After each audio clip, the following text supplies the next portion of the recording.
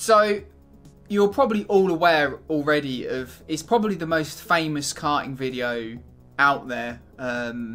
It's someone taking a 250 around the Isle of Man, right? And I think we've all seen it shared across the internet for years. For it was one of the first sort of breakthrough karting videos on the net, because it's so crazy to watch this. If you don't know anything about karting, all you see is an onboard of this kart that seems to be at warp speed going through the streets of the Isle of Man. And obviously the Isle of Man's very evocative for because of the Isle of Man TT, and the fact they used to race karts around there is a kind of, even weirdly with that video being a success, and obviously Duke now uploading some videos that will broadcast from the race, it's still a bit of an obscure, unknown event. So I just wanted to talk about it. Now I'm not like the biggest karting historian. If you watch my videos, you probably realise that I'm sort of embedded in the past, but I wouldn't say I'm a sort of Dave Bewley or that kind of thing. Well, I know little intricacies of the past. I like the general kind of feeling of it and the philosophy of it, and what it meant to live in that time. So I really wanted to talk about karting on the Isle of Man, this particular event, and sort of illuminate that this event that ended up being called the Manx GP. It started in the one I'm talking about now, which is the race around Peel on the Isle of Man. It started in 1985, and it was the Isle of Man Kart Racing Association. I think the first event was like a one-day event, practice at 6, and then they raced throughout the day. And then I think it evolved from that point. But it wasn't the first time karts were raced on the Isle of Man. You can go back to 1968 and you can find that there was the Isle of Man Kart Week, and I think the venue sort of changed where they raced, but part of the main straight for one of the races, I think it was Douglas, actually they shared some of the course of the actual TT course. So if you, I can't use any video from that time, but if you look it up on YouTube, you can see these old karts going around. And I think another event was the Southern 100. The bikers will be familiar with, but one of the support races was karts as well. So the karting on the island kind of goes back, 50, 60 years, and it's like an embedded part of the culture there. But I think as a sport, it's kind of been long forgotten, and I think it's kind of a shame, really, because I think me talking about this is more me talking about a past where karting was in front of people. People would literally see it, because you walk to the end of their garden and there it is, these sort of cars whizzing by. And I think the Manx GP is particularly well known for 250s and 125 gearbox karts, but I think they eventually had like pro kart classes. I think Rotax had a grid. I don't know if I think they had hundreds race around it, but I can't be 100% sure. But it's such a unique event, and you're putting karts right in front of people, and it is really good for the sport, because I think maybe after what happened with the Isle of Man, with the Manx GP, unfortunately, Helen Adcock was like tragically killed, and I think I'm not sure if that was the main reason why it stopped, but obviously it was one of factors. It didn't carry on, and I think it was one of the last events really in this country that karting was put in front of people's faces. I mean, Jeremy Pinney, who was the 210 winner in 1989, he told Kart and Superkart it was one of the roughest and most dangerous circuits he ever raced on, but he was so drawn to it, he wanted to race there. But and obviously, you do look back and go, is it too dangerous? But at the same time, you can still look at it and think it was such a great thing that karts could be put in front of people, and people could engage with it, and that helps drive a sport forward. I think when I spoke about Morecambe, when I spoke about Plymouth, it's the same kind of narrative. We look back and you see these amazing races, and then after maybe 2005 when this race ended, we sort of, what's the word, we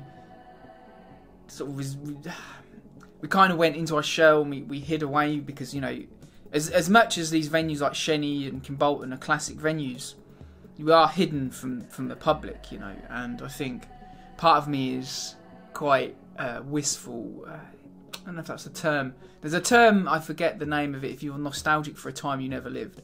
And I do think about those days and think, you know, imagine driving around the Isle of Man on a 250 or anything really, you know, and the feeling that and the emotion that must generate. Because I don't know, I just love the idea of turning up to a racetrack and it's completely unique, it's completely novel, and it's not just the same circuits that you go to. Every time you go to a street race, there's always something different. Even though it could be the same venue, there's something very fresh about it every time you go, because there's new people. People are so close, and you know, the fact that you could literally, prior to this disaster we're living through, you could go to a restaurant or you could go to a bar, you could meet people, and it's all in the same area that we're all racing in. I find that really enthralling. So yeah, if you watch the videos, and I think Bruce Moore has kindly let me use some footage that he had that was taken at the side of the track, you know, home footage. I think that's really the best footage, because you can sort of see the people watching. How, you know, these karts, you know, a 250e back then. I mean, nowadays a 250 kart Division 1 is as quick as a GT3 race car, right? But back then, relative to everything else, they would have been as fast as anything else. So you wouldn't be able to find much quicker machines on a more unsuitable circuit. It does remind me of Morecambe, that sort of culture of, like, you know, anything's possible. So yeah, I just wanted to have a quick talk about it, really. I did plan to go and actually go to the Isle of Man, and if my Patreon was big enough, I would have invested in going there and seeing the place and going around the circuit. But of course now that kind of thing is going to be very hard to do. So either way, I thought I'd talk about it anyway, and really kind of just try and understand the emotion and the feeling of racing that sort of place. And I guess part of me yearns for that again, and it's something I missed out on. I think I got a touch of it when I went to Las Vegas to watch Schumacher at the Supernats.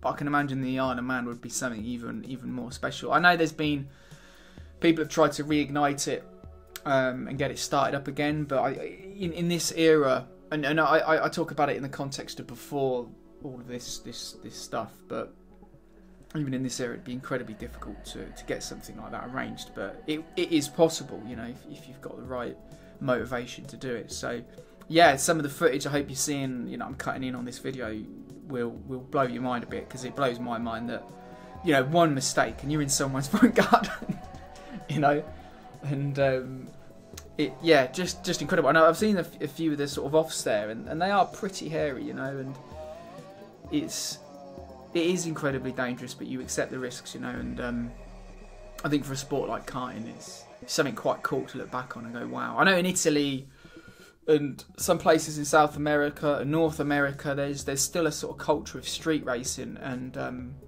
it's sort of lost over here a bit, which is a shame, because I think for a sport where you're trying to get in front of people, and we are completely invisible. I mean, especially the long circuit Division 1 cars. I mean, they've disappeared off the sort of face of the earth in terms of, like, knowing it exists, you know. Like Karting magazine, you had, and then prior to that you had Karts and Superkarts, which was created, I think, partly because Superkarts wasn't getting the coverage they felt that it could be getting. But now you don't have any of that, and you have a few odd YouTube videos. But yeah, I hope it just, you know, sparks a few bits of inspiration in people watching, because I find it incredible. I can't imagine driving it. The bumps and the speeds must be just unreal. So amazing. And that leads me on to from the harsh realities of danger and motorsport to the project that I'm doing at the moment, which is the British Supercar. No, Jesus, not the British Supercar. I can't say that. The Karting 1 Supercar Championship, which is coming up in a week's time. And I think that's going to be fantastic. We're using a sort of an online platform. It's not real for those that are watching. I just don't like the term e-sport. I think or e-league or a league. I just call it what it is. Just call it British Karting 1 Supercar Championship. Be done with it. And that's coming up in a week's time. We've got Alpha Live doing the streaming of that. We've got Will Dendy, who we're very familiar with. He's going to be commentating as well, so that's going to be a good laugh. I can't wait for it, really.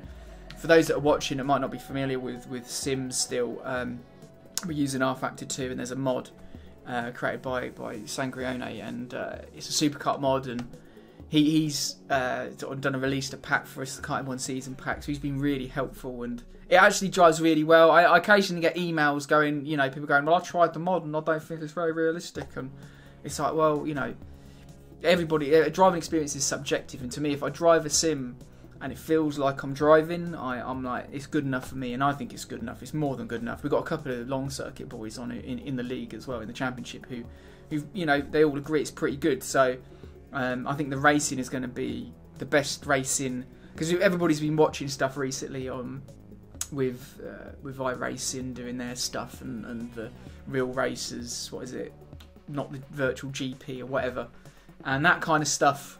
It's okay, but I watched the racing on this, and I'm partaking in it. I'm going, I think this could be actually better than everything, because the karts sort of bounce about and stuff on the circuits. They actually look a bit lively. It looks a bit edgy. So hopefully, if you want to tune in on it'll be a week yesterday when this goes out. So if you want to tune in, and we hope to make it a bit more fun and interesting, because it can get a bit stale.